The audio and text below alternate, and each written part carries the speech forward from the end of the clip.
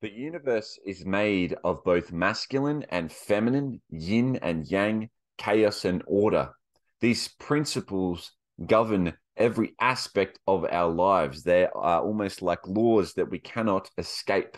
We must embrace them and align ourselves with these laws in order to see the beauty and the love and have more knowledge and that intuitive guidance that is within all of us, the thing that connects us to others, to the world, to the universe, that makes us feel whole, that makes us feel that we have purpose, that gives us direction and a vision towards the future. Hi, I'm Mitch Ping, philosopher and world traveler, speaker around the world, a world adventurer, Ironman athlete, and I'm here today to do a book review on The Great Mother, an analysis of the archetype by Erich Neumann, a famous analytical psychologist, a student of my very favorite Carl Jung. In the video, I'm going to explain to you how if we embrace this great mother, if we look for it, if we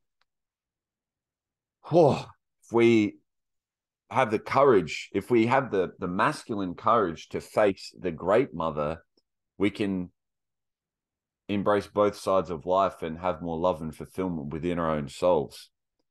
So what is the great mother? The great mother represents the unconscious. The great mother is knowledge, beauty, fertility, and guidance. Imagine we were all, how fucking crazy is this? Every single one of us, as far as I'm aware, I don't know how many test tube babies there actually are, but as far as I'm aware, every human was once in the womb of their mother. Or, I mean, I guess there's people who were like, did the surrogacy. Every human was once in the womb of a great mother. Wow, how crazy is that? So I want you to think about you're underwater, you're unconscious, and you're kind of floating around, you're kind of passive, you're not really fully conscious, but you're just, what a beautiful thing. Childbirth, pregnancy. So that's the great mother. The great mother is the protector of it's almost like it's that barrier around the outside world, and it's keeping you safe and protected in this beautiful environment to help you to grow. What a great metaphor for our goals and what we're trying to achieve in our lives. When we embrace the great mother that is around us, and that can be one in many, it could be male or female, it could be close or distance, it could be real or it could be virtual. So in our heads, we could be thinking, oh, okay, I'm reading my book on DeMartini. He's mothering me to a degree because he's keeping me in my inner womb of my unconscious, and he's guiding me, he's feeding me, he's nourishing me, he's giving me knowledge, he's giving me love so that I can express myself to a higher degree. So it doesn't need to be an actual woman. It doesn't need to be an actual mum. It could be in any form. It could be in books. It could be in person. It could be a friend. It could be a teacher. It could be anything. And it's like, what's that thing? What's your great mother? What's the thing that's protecting you, that womb that's around you, that's allowing you to be in this swimming around in the unconscious and this beautiful process of evolution and love? Because we are either growing or we're dying. It's a very harsh reality of the world. You know, if there's a tree out in a forest, the tree has to fight for the soil, and the tree either gets the soil and grows, or it doesn't get the soil and the sunlight and it dies. That's just how things work. When you're grateful for what you have, you get more to be grateful for, because when you're grateful, the universe sees that and it's like, oh, they're grateful, I'm going to give more energy, more of my energy to you because you're grateful. I know you're going to do well with it. If there's one tree that's dying in a forest and there's 5 trees around it that are flourishing and growing and giving life to other animals, but there's this one tree in the middle that's dying, that's not giving any life to any other animals, and it's just stuck, it's not growing. it's not going to get any sunlight. This is like the rich get richer, the poor get poorer. This is Parkinson's law, where it's the trees that are getting the sunlight, they get more sunlight. The trees that are getting the good soil, they get more soil and more water.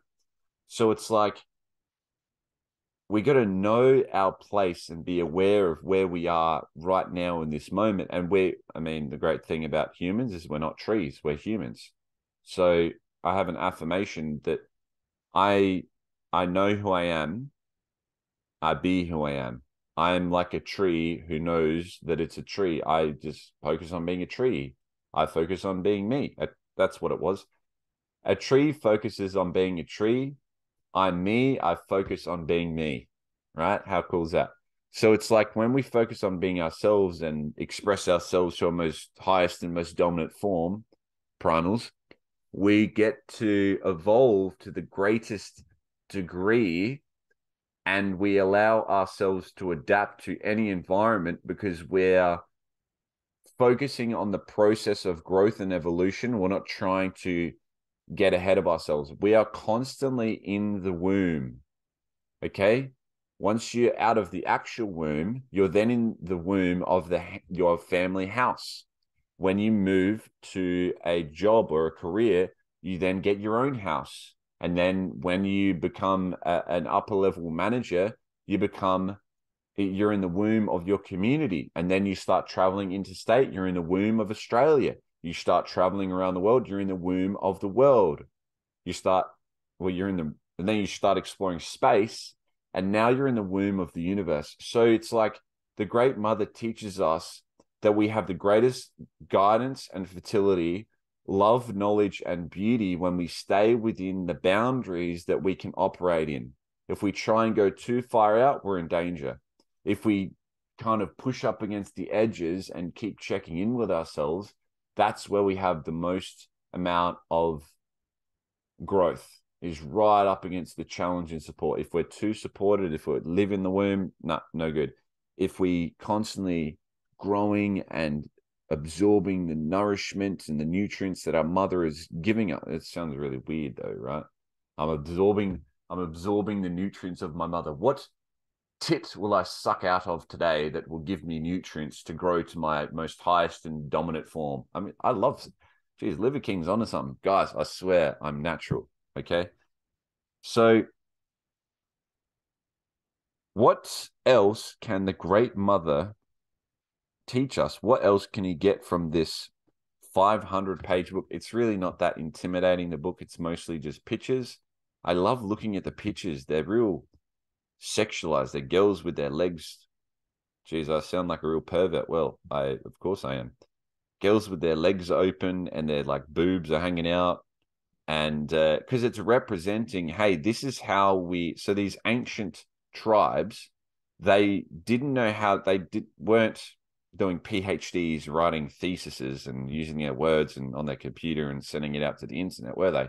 So they were like, okay, what's my great mother? What resources do I have access to right now? Oh, I have some clay. Oh, I have a carving tool. Oh, I have a fucking paint for the wall. Okay, cool. I'm going to use that and start expressing my unconscious. You know how an artist doesn't really know what they're doing. They just do it because they're being controlled by their unconscious, and they're getting out the thing. They're bordering up against what they know and what they don't know. They're right up against that border, and that's where we can really see our unconscious. So basically, all of these symbols, analyzing these symbols, is giving us a demonstration of the evolution of the human brain and the evolution of consciousness, which is like his other book about evolution of and history of consciousness. So in these symbols, it's all women with their legs spread open and their tits out. And some of them even have, like Carly has like fucking 9 tits and like eyes all around her head and all these things going on. But what's that telling us now? How do we relate that now? Okay, where am I getting my nourishment? Where am I being fertile right now? What's my challenge that's going to allow me to grow and to have the most amount of knowledge? And what what's my, you set a goal, which is masculine, and then you have to look within yourself, which is the womb, the water, the unconscious, the great mother. And then your intuition's going to whisper something back to you and says, oh, you need to deal with your childhood mother issues, your attachment things. You need to go back and deal with any sort of money and guilt and shames that you have. You need to go to the gym and start working on your body. There's little things that are whispering to us constantly. But if we're too busy, if we're the little baby that's trying to look out into the outside world, outside of the womb, it's too much for us. We must look within. The great mother teaches us to look within because that's where we are most fertile. That's where the knowledge is. The problem with that, though, is it gets really dangerous. There's a mythological story in here where there's a female with, this is like a cat vagina. Did you know a cat vagina is filled with barbs? I learned that the hard way, trust me. And it's really scary. But that's what a myth is about, this sexy woman that's very, lustful. Geez, I'm getting heavy-headed just thinking about it. Anyway, she's got this vagina that's like all the guys want it, right? But then they get there and it like fucking eats them alive because they're not ready for that level of great mother. So in order to have a stronger, larger, more beautiful, more knowledgeable womb, right? In order to have a stronger leader and great mother above us, we must also have the courage and the strength of the masculine in order to compensate for that. All right. You see this in our society is fucking, like my friend just sent me Messi. Ooh, I'm going to butcher that. Some soccer player, right, who's making millions and millions, hundreds of millions of dollars. Is he going to have some average looking,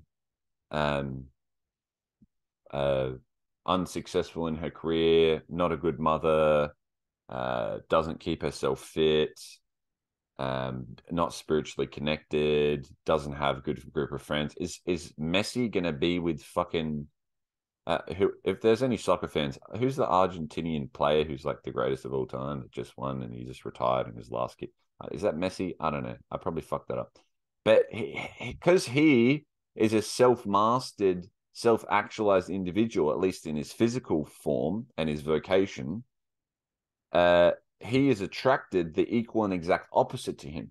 So by analyzing the archetype of the great mother, okay, how do I get more of this nourishment and beauty and knowledge in my life? Well, we must man the fuck up. It's a paradox because we must man the fuck up and have the courage to go after our goals and just keep pushing and look within ourselves, go into the fog, go into the darkness, go under the water in order to face that and fucking deal with our shit in order to find the gold, the alchemical saying. And through doing that, we grow more fertile. We go into the shit of our own mind. We grab it out and we throw it on the soil and we start being more fertile. We have more guidance and more beauty and more knowledge. So that's what I wanted to say about the great mother. I will finish with this: is the greater your ability to access your unconscious, which is the great mother, which is the water, right? The metaphorical water that is below the surface of your conscious mind, the greater our ability, our strength, our courage to look within ourselves. He who looks within is awakened. That's what Carl Jung says. He who looks outside is dreaming. If we look within ourselves and face that unconscious, that is where our true power lies. That is where we can grow. That's where we have the most amount of love and fulfillment. And that's where we're going to find our purpose, our mission, and who we really are is within ourselves. No one else can tell you who you are. You must look within and face the unconscious, face the great mother, and she will give you nourishment and beauty, knowledge, guidance, and fertility. Thank you for listening. Subscribe.